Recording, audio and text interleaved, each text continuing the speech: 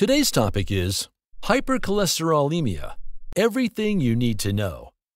Hypercholesterolemia is a condition in which the body suffers from elevated cholesterol levels. Cholesterol is a fatty substance produced by the liver that plays a major role in development of cell membranes, some hormones, and vitamin D.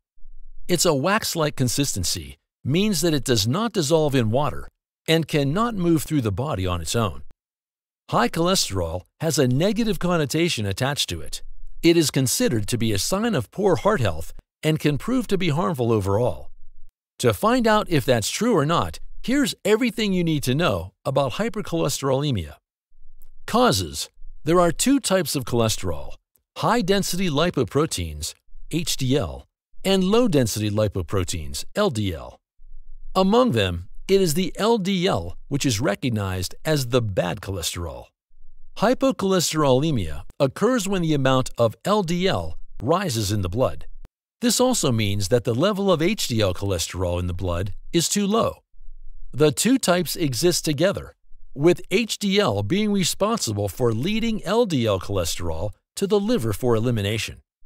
The main cause for this rise in LDL is a diet that is packed with food items rich in fats.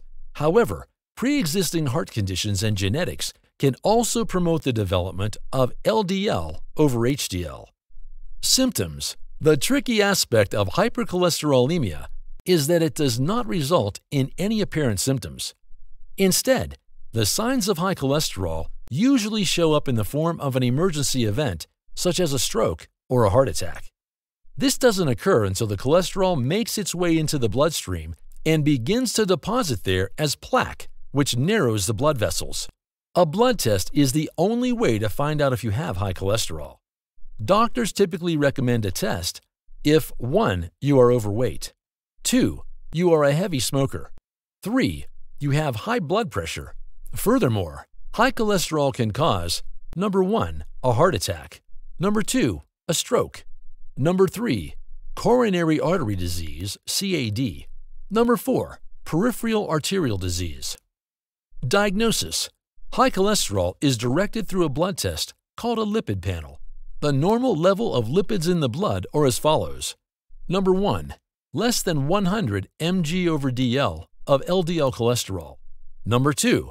At least 40 mg/dl of HDL cholesterol or higher. And number 3. Less than 150 mg/dl of triglycerides. A combined cholesterol level of between 200 and 239 mg/dl is considered borderline high, while anything above 240 is considered high. When it comes to LDL, anything above 160 mg/dl is considered high. Treatment. You can reduce your cholesterol levels by changing your diet. You need to, number 1, increase soluble fiber and omega-3 fatty acid intake. Number 2, reduce saturated fat intake. Number 3, eliminate trans fats from the blood. Thank you for watching our video. Please do not forget to like and share the video. Also, please subscribe to the channel to stay updated on our latest videos.